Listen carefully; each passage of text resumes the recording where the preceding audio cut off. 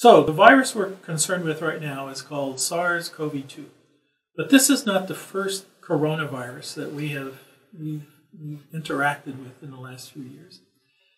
So way back in 2003, which I can't believe it was that long ago, but there was something called SARS, S-A-R-S. And SARS is an acronym for Severe Acute Respiratory Syndrome. And at the time, people were very concerned about this virus. As you compare the impact of that virus on what we're experiencing today with COVID-2, it's really kind of minimal. I think there were something like 8,000 people infected worldwide by SARS, and 800 people died. Now that's terrible. But again, it doesn't compare at all with what we're experiencing with COVID-2 right now. But that was SARS in 2003.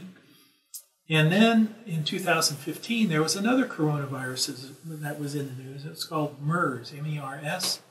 That was Middle Eastern Respiratory Syndrome, MERS. And it also had sort of a minor impact, even though people were aware of it as a new virus that had emerged and it was infecting people in pockets around the country. Not nearly the distribution, not nearly the number of cases, not nearly the number of deaths is what we're experiencing right now. So then, in 2019, toward the end of the year, this virus came along. And by this virus, I'm talking about what we call SARS-CoV-2. And it causes a disease, COVID-19. So COVID is Coronavirus Infectious Disease -2019, because it was first reported, I believe, in December or late in the year in 2019. So where did COVID-2 come from? Where do all these coronaviruses come from? They normally infect other animals. And in the case of coronaviruses, it sounds as though the primary host animal are bats.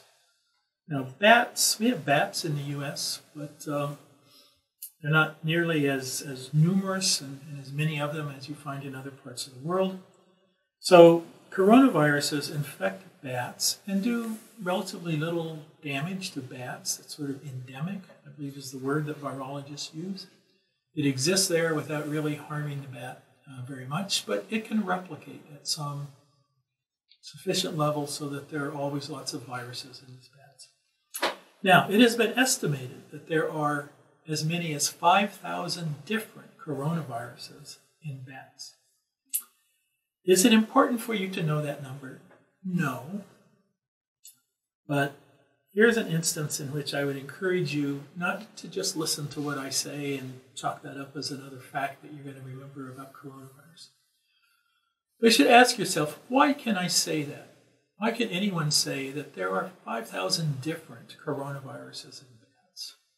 How would you go about actually arriving at that conclusion?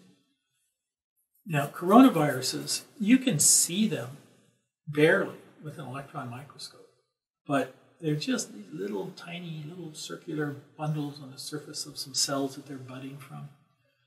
And you certainly can't distinguish one from another with an electron micrograph. So how can I say there are 5,000 different ones? And if we had more time, I would pause and I'd let you really think about that. But we don't have time, so I'm going to ruin it and just give you the answer. The answer is in this genome. Remember I said this was, 29,811 nucleotides long. So the fact is today we can determine the nucleotide sequence of any RNA. So if you go around the world sampling, blood or maybe feces from bats, and you can sequence the viruses that you find there, and you can then align the sequence of the RNA genome of one virus from that bat in Indonesia with another virus from a bat in Africa. And you can see that they're not identical, that they're different. So that's the basis for people saying something like there are 5,000 different coronaviruses in bats. Now, do all of these infect humans? No.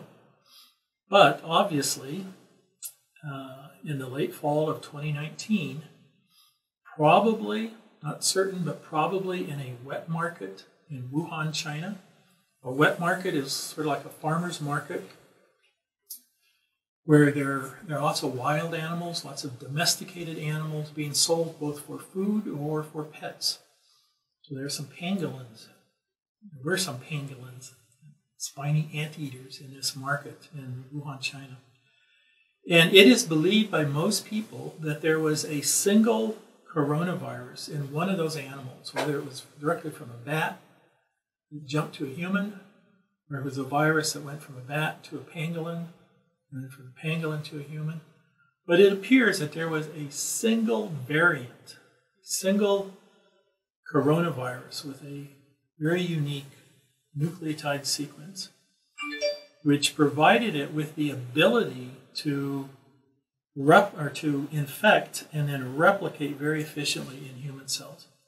And about the only thing that you can say with complete certainty is that it appears that it was a singular event. It wasn't like there were 100 viruses that jumped. One virus with one sequence that jumped and infected a single person. The virus started to replicate, and it was very infectious, and it was possible for that virus to spread from human to human to human to human to human. So from one event, this virus started invading the human population. Hi there, Mark here, a colleague of Dr. Tim Herman's. And if you enjoyed this video, make sure to check out our other coronavirus resources available at www.3dmoleculardesigns.com/scienceofcoronaviruses.htm, including a paper modeling activity where you can create your own physical model of a coronavirus. We hope you enjoy, and thanks.